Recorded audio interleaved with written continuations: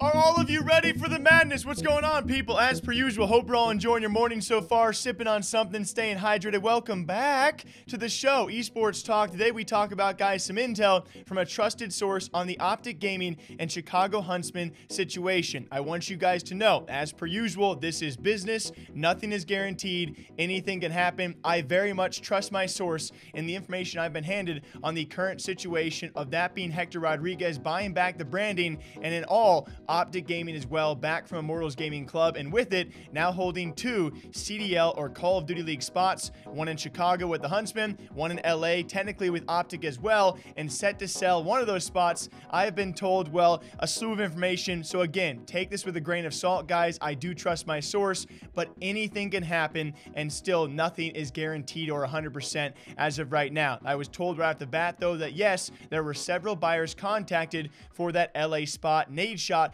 was at the top of the list of someone who could actually buy that spot, and apparently he was all in, but he had to convince a board, the 100 Thieves board, to actually, of course, go in with the investment, which it seems they might still be financially strapped. If you guys are 100 Thieves fans out there hoping for LA Thieves to be a thing, it does not seem likely. But it gets even crazier from what I've been told about the league being very tricky with these dealings. It seems that the league itself may not even allow the OpTic brand to leave the city of LA. That would mean some pretty crazy stuff for the future. Apparently the league is actually making it so these brands have to stay with their established cities, meaning the Huntsmen would have to stay in Chicago and OpTic would have to stay in LA, which means that I've been told NRG would in fact acquire the OGLA team and spot and thus sell the Chicago Huntsmen to anyone else or a newcomer or a new round of investors who wants to come into the league.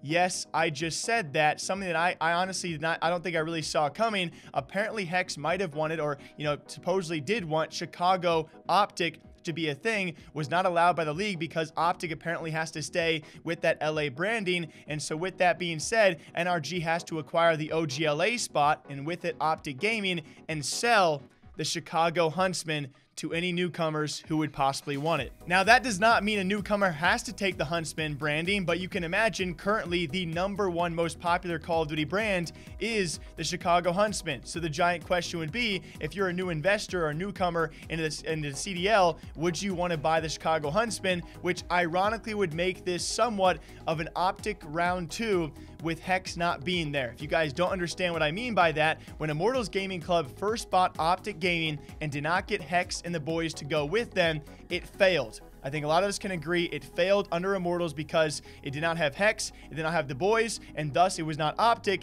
and now someone might be doing the same exact thing with the Chicago Huntsmen with Hex not being involved again. This is going to be a very, very spicy next few weeks, if not longer, into the near future of what will go down. But what I've been told is apparently Hex wanted Chicago OpTic. That, by the league standards, was not going to be allowed, and thus NRG have to acquire OGLA and sell the Chicago spot or Chicago Huntsmen. Keep in mind, 100 Thieves is not 100% out, but if they were to actually come in, it seems that Chicago might have to be the spot as well. Again, in these business dealings, anything can happen. Obviously, there's a flurry of information going back and forth, but I've been told that it is a possibility that instead NRG acquire OGLA, they sell Chicago Huntsmen, and we could have newcomers into the league come over and take over the Chicago Huntsmen, but it would be without Hex and Andy Miller and NRG and all of those boys as being a part of it. And very lastly, what this might mean is there is no guarantee the roster swaps would happen either. That means whoever comes in and takes over the Chicago spot, or with it the Chicago Huntsmen, they would get Scump, Formal, Dashy, and Envoy, and instead Hex and NRG would be operating with the current OpTic boys. You know, it's pretty crazy if that were true. So obviously when I found out the information, guys, I'm pretty mind blown right now. It could be very spicy. What is going to happen, I do not know, but I want to tell you guys what I've been told. I'm sure some announcements are going to happen in the near future, but the negotiations are still ongoing and there's a lot of stuff to be talked about. What do you guys think about this? It's just it's still madness to think about what I just said out loud, but that's what I've been told. Until next time, you guys know what to do. All right, what do you think about this? The future could be a crazy one for the Call of Duty scene. And what more do you expect out of Call of Duty, right? The best drama, the best storylines, Call of Duty. Until next time, drink your water, drink your coffee. I'll catch you back here sometime soon. Take care.